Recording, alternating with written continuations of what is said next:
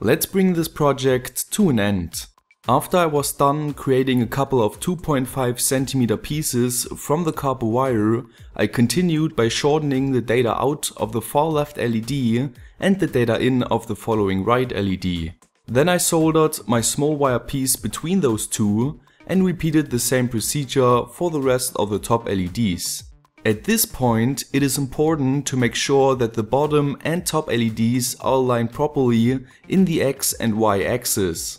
If that is not the case, the bridge wire between the LEDs must be shortened even further until all of the LEDs create one straight line with the copper wire and the LED underneath them. Once everything looked fine, I repeated the data pin connection procedure for the 5 LEDs at the base plate. Afterwards, I marked the 4.1, 7.9 and 11.7 cm spots on the copper wires. This is where we need to solder the remaining 15 LEDs of the first wall, and always make sure that the lower edge is in the correct position with the help of a ruler. Once that is done, we can again shorten the inner data pins, pre-tin those and solder a piece of wire between all of them. And the first of 5 segments is complete. And it is also a good idea to test the LEDs regularly with a 5V power source. Now we can begin the construction of the second wall. The only difference is that the flat side of the LEDs face the opposite direction than the LEDs of the first wall. This way we can easily connect the data pins together in a snake pattern later on without the need of any construction troubles. But aside from this orientation shift of the LEDs, nothing else changes for the build of this cube segment.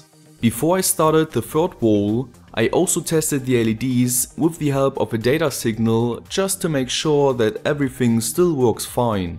Now for the third segment, you want to flip the orientation of the LEDs again.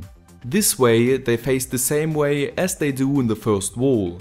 I think you should get the principle by now. And just like that, I successfully created the third, fourth and fifth segment of my LED cube. But as you can see, the individual walls are still pretty loose.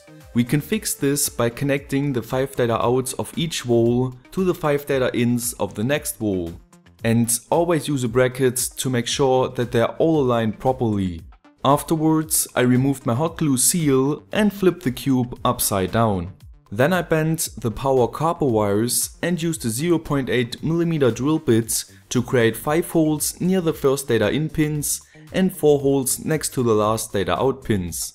I inserted silvered copper wire into the holes of the data in LEDs and soldered them to each layer's first data in pin.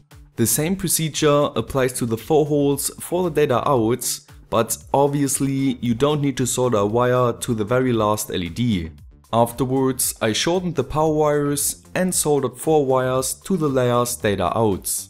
Those need to be connected to the layer's data in a way that the first layer's data out connects to the second layer's data in, and so on. This only leaves the first data in behind, which only receives a 150 ohm resistor for now. Now we can move over to the power wiring by using 0.75 square millimeter solid wire to connect each VCC and ground wire to each other. But don't forget that the orientation of the second and fourth wall is swapped around.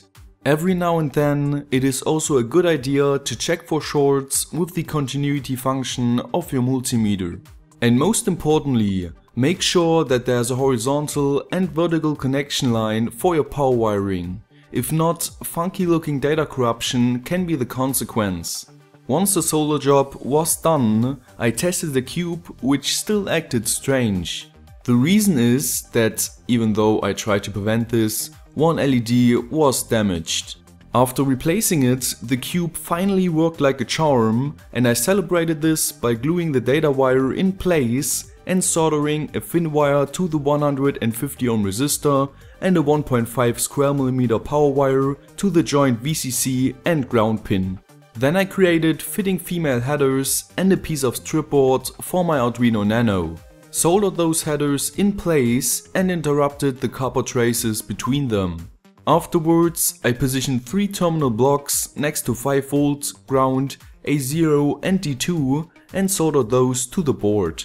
To power this construction, I used my 1.5 square mm wire again and soldered the other end in parallel to the power wiring of the cube itself. Then the data wire gets secured to the D2 terminal block and we can start the case wiring by soldering a wire to the tip pin of the DC jack.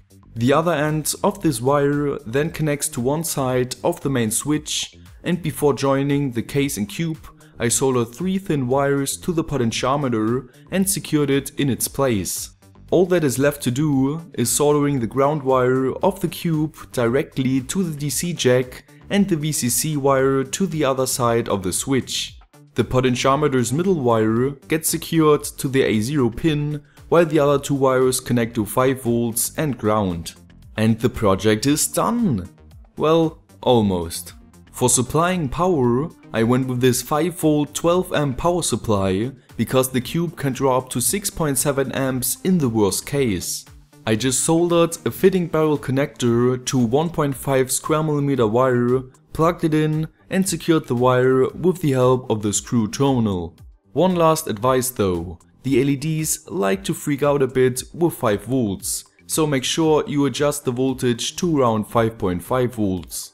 With that being said, all there's left to do is opening an example animation and changing the code a bit before finally uploading it. I hope you liked this project. If so, don't forget to like, share and subscribe. Let me know if you want a quick video on how to program custom animations. Stay creative, and I will see you next time.